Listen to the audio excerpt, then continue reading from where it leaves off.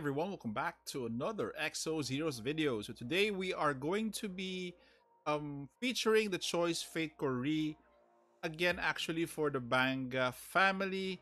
So as you can see here, the update is going to drop tomorrow. It's going to be at 9, sorry, September 9 after the maintenance, and this is going to be up until September 16, so Thursday as well. So let's take a look at the Banga family and see what they can offer you guys. Okay, so here we are with the Banga family. Obviously, the Banga is classified also into their allegiance in terms of nation.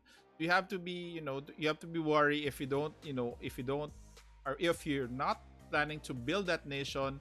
Obviously, you're not, you're not more or less going to get or summon for that Banga. But more or less, most of you guys have already the Banga family.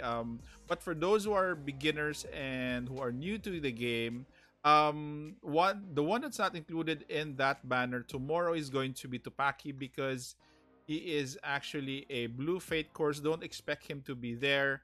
I'll first discuss to my right, going to my left. So first would be Adams. Adams is actually with Estores Republic. He's one of the top Black Fate cores right now. If you're into Black Fate cores and if you don't have him, he is one of the best in terms of dark element. Single target damage is very insane in terms of damage. Next would be Morris. Morris actually right now has a very good place in Lenombe.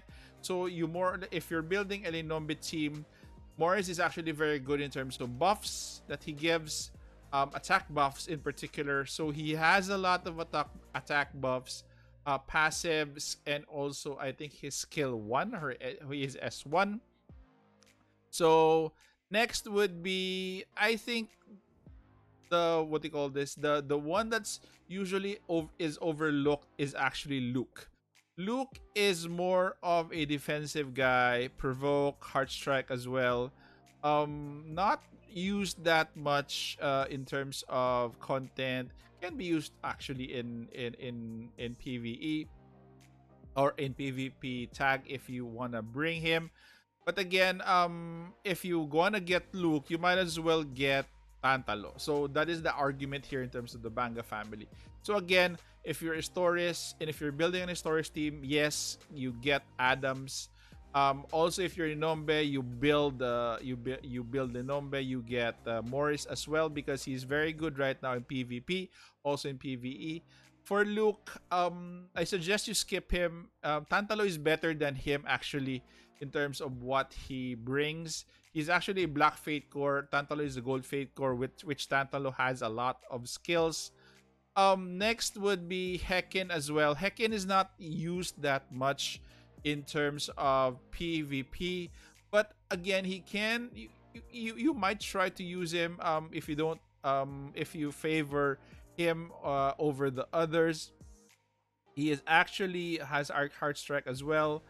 Focus Fire and Lone Shark a rework from him. And also he has damage over time. And I think the last one is going to be piercing damage to all enemies of 249%. But again, I would not recommend unless you really like to get Hecken. So again, yes for Adams, yes for Morris, no for Luke, and no for Hecken. In terms of overall usage, I think these other two are going to be better for you because they're Gold Fate cores, especially if you don't have them yet. I'll go first with Tantalo. Tantalo has been a very good mainstay in terms of PvP, especially of all the Bangas. I think he's the one that has been played in PvP that long. He's still good, even though that FC Schmidt has a counter for him, but he's still good. You can still bring him. Very good for Greenland peeps if you want to bring him. He's really, really good for your Greenland team, and also for North Von Frosty if you want to splash him there. Let's take a look at his skills. What do you call this? Why is he very good? Number one, he's good because of Heart Strike, and he has an AoE attack for his S2. That is why he can really bring Heart Strike to the highest level, and he has damage immunity, which is actually very, very, you know, very annoying and a lot of headache to deal with. He's one of the best defenders so far that I know in PvP. Even though he's being countered by Schmidt, he's still good. I tell you. If you don't want to bring him in PvP, you can probably bring him in PvP tag or in Zebens Tunir. But again, if you're going to pull for Greenland, make sure that you have him on your team. And the last would be Jin. So Jin recently also had his rework. I'm actually using him for his stories. In fact, I'm actually using both Adams and Jin for his stories. So for Jin, he has Heart Strike as well. So all of the Banga family. And in terms of buffs, he was actually given buffs to his skills. So for his passive, so Secret Stealth Technique. And actually, the one that I'm interested in for Jin is his S1 and S2 because give silence, and there's another here for in relation to Janai. Janai is to be the team for charm to take effect, branding mark, and also he has bind, which is actually crucial in today's PvP. If you want to bring him, he is actually a very good debuffer in terms of bind, in terms of silence. So, and he deals a lot of damage as well because of his S2. S2 is a burst spell, two cost. Sorry, but again, he is going to use up your mana, or your what do you call this? Your mana up to 10 when he uses his burst, maximum of 10, of course. And again, this spell has silence and branding and binds mana as well. So again, you have a lot of choices here for the Banga family.